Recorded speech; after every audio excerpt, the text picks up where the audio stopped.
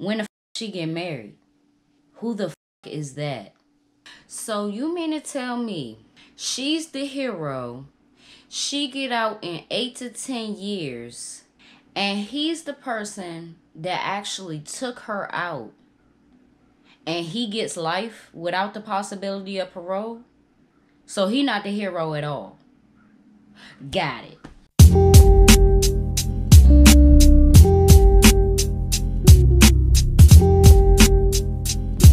What's up, everybody? It's your girl B Octavia. Let me fix myself up. I'm clocking on in, and I have a few things to say about Miss Gypsy Rose. If you do not know me, my name is B Octavia. I'm 27 years old, and I'm from Washington, D.C. Here on my channel, I like to talk about things that happened in the past as well as recent events. And this one is no different. Now, what I didn't remember is that this happened in 2015. Now, it don't feel like it's been almost 10 years. It feel like that was like 2 years ago. Swear to God. I thought that the murder happened in the 90s for some reason. But today we will be talking about Gypsy Rose Blanchard and her mother, DeeDee Blanchard. Now, of course, we have seen that Miss Gypsy Rose is out of prison after serving 8 out of 10 years for second-degree murder. As a child, she was portrayed to the public as if she was weak, couldn't walk, and dying from cancer. Her mother, DeeDee Blanchard, who can now be proclaimed as one of the top cases of Munchausen disease. I think that's Munchausen. But she's on the top of that list, okay? It's a fictitious disorder that a person has imposed on themselves or their loved ones. A person with this disorder takes matters into their own hands, whether somebody is sick or not. They take it in their own hands and play God. So Gypsy's mother raked in thousands of dollars off of the sympathy that she knew that she would get having a dying child. DeeDee put Gypsy through surgeries that she didn't need. She had to sit in that wheelchair for hours and hours upon end. Shaved her head constantly to keep up with the look of a cancer patient, which is terrible to do to such a young girl. And had her on feeding tubes. She also had Gypsy act and portray a much younger child than she actually was. To the public, and from what Gypsy's mom told the masses, Gypsy's mind was that of a 6-year-old. And her mental capacity was that way due to being prematurely born. All the while, Gypsy was perfectly healthy, could walk on her own, and had no chronic conditions, not even asthma. Under a lot of stress and pressure to perform to the world, Gypsy started to formulate a plan to escape from her mom. As a teenager does, she began to talk to other boys online, and she stumbled across Nicholas here. Nicholas was 21 at the time of this murder. In June of 2015, they planned to come together and meet for the first time. So June of 2015, Nick Godejohn came to Springfield, and he arrived at a time where Gypsy and her mom was at a doctor's appointment. So he left. And then once he got word that they had came back and the mom was finna go to bed, he came back to the house and Gypsy snuck him in. She gave him duct tape, gloves, and a knife, with both of them understanding what those tools were going to be used for, to murder DeeDee. Godejohn then stabbed DeeDee Blanchard 17 times in her back while she slept. While the murder went down, Gypsy was hiding in a bathroom, covering her ears so that she wouldn't hear her mother scream. Directly after the murder, Gypsy and Nicholas went into her bedroom and they had some intercourse. Before leaving the house, they took $4,000 that Gypsy knew was in DeeDee's possession somewhere in the house that she was just saving up.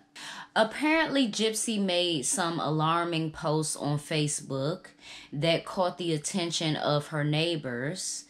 And shortly after Gypsy and Nicholas left, neighbors began getting concerned and they called 911.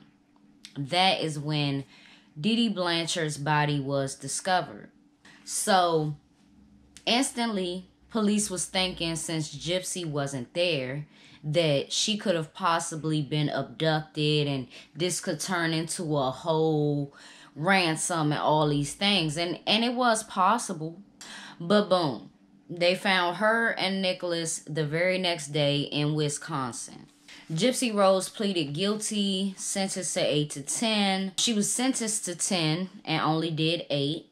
And Nicholas, he took his to trial. And it was a very swift and quick trial. And he was found guilty, sentenced to life without the possibility of parole, plus 25 years. Now, these are my thoughts on that. While I do believe that it's her time to be free. You know, it's her time to be 100% free. She has been under the control of a very evil person since she was a baby. So that within itself, she deserves freedom. And, you know, to go from one prison to the next, like literally, her being in that house with her mother was a prison. Her sitting in that wheelchair was a prison. Her being such a spectacle and everything being a lie was a prison. So to go from that prison to an actual prison, you know, that would take a toll on me as well. In that certain circumstance, I'm glad she's free. But I'm not going to sit up here and say I'm 100% for Nicholas being locked up for life if Gypsy isn't too. If we're going to say that she did God's work or the abused killed the abuser, we're not going to call Nicholas a hero? We're not going to call the actual person that took her out a hero. But we're going to call the person that set it up a hero? I'm not. And I'm not against her. What rubbed me the wrong way was her getting on the stand after her release against Nicholas when the only reason he knew DeeDee was because of you. And the only reason he got certain impressions of what he needed to do and what he wanted to do for you was based off of what you said. In my personal opinion, I feel like in today's time, and we're not going to bring race into it yet, right? But in today's time, if that very same thing would have happened, the female, the abused would have got still a lot of time. That's just like the Cynthia thing where she was sex trafficked. She killed him. She got a lot more time than 10 years. So I'm saying,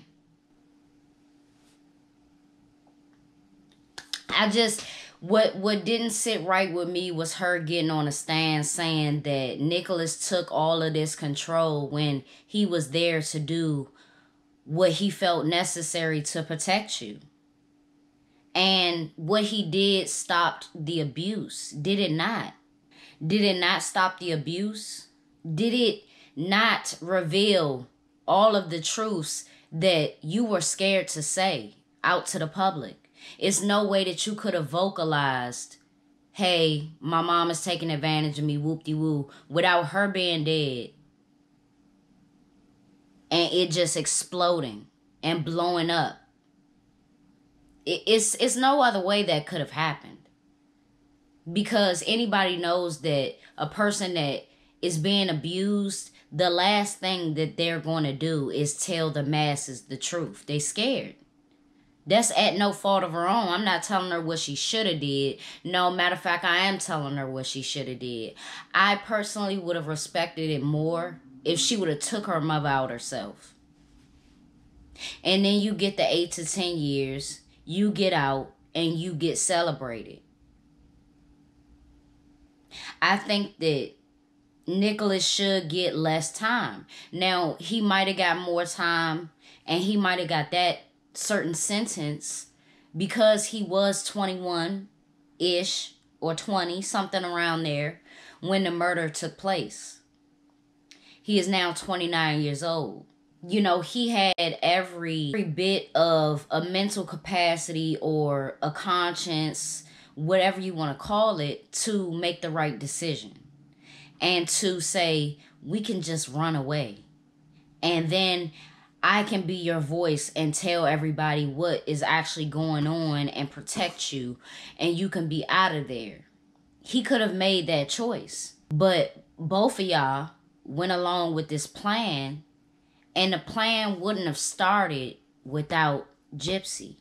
So to give her 8 to 10, or to give her 10, and to give him life plus 25, I don't think that's fair. I've seen a lot that says that she's a hero, and she has been through a lot. And she has persevered, yes. But I'm not going to let nobody get away with saying that it's right that he's in jail for that long, for a eternity. And that's how karma works, you know. You do something for somebody that they could have done themselves, and it just gets you in a fuck ton of problems, trauma. I could tell by the way that he was looking at her as she was testifying just recently against him. I could tell that he was hurt by that. I would be too. Because he basically threw his life away for her. I'm not trying to say she evil. I'm not trying to say, you know, she doesn't deserve to be free. But don't try to act like he had some type of control over you. And he was doing what you asked him to do, and he followed through with that. The type of control that he took and the type of force that took, you couldn't have done. Not by yourself. Stabbed 17 times. You couldn't have done that yourself. So it would have fucked me up to even get on there and say that. Like, you was being controlled ultimately by your mother. If anything, you was being controlled by your mother, and then you was controlling him. And, you know, that's kind of how that goes sometimes. You get certain traits, whether, and I'm not saying Gypsy is evil like her mother, but you do get certain traits from the people that you love, even though they ain't right. Motherfuckers' parents might be selfish, and they take that trait from their parents. One parent might be selfish, one parent might be considerate, but they take the selfish traits more than the considerate traits. It happens a lot. So I do feel like it was a certain control over Nicholas. And to me, it wouldn't make sense to say, oh, he's such a dangerous person. I was under this control of him. And y'all had sex after the murder. Like, the blood wasn't even dry yet. That's what they call a thrill kill, do they not? For Nicholas, even though he helped her in a major way. I did see the recent interview that she had where she said she regrets not talking to her father about what was going on and reaching out for help. And I would too. If I basically brought somebody in on a plan on something that I already had in motion in my mind, I would feel like that too. I would feel like I should have went to the Himalayas and the mountain of the Everest, okay? And I should have spoke up before getting somebody else entangled in my bullshit. And it's not bullshit. You get what I mean. Into a whole fucking murder. He threw his life away. And now, 8, 9 years down the line, he got to see yet again You being so disloyal after he showed. That's like one of the biggest signs of loyalty to some people, and that's how some people's minds work. If you kill for me and to protect me, there's nothing else that you gotta prove. As far as love and loyalty, he did that.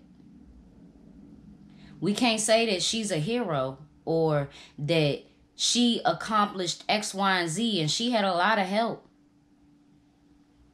That's something that really does not rub me the right way when it comes to this. Had to say it.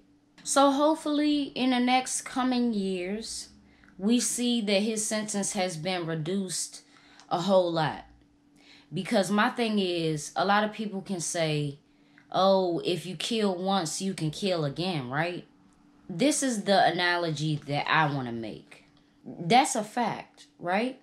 But what you should still consider is a person that has been controlled for almost a few decades can be controlled again in different circumstances, whether that be marriage, religion, X, Y, and Z.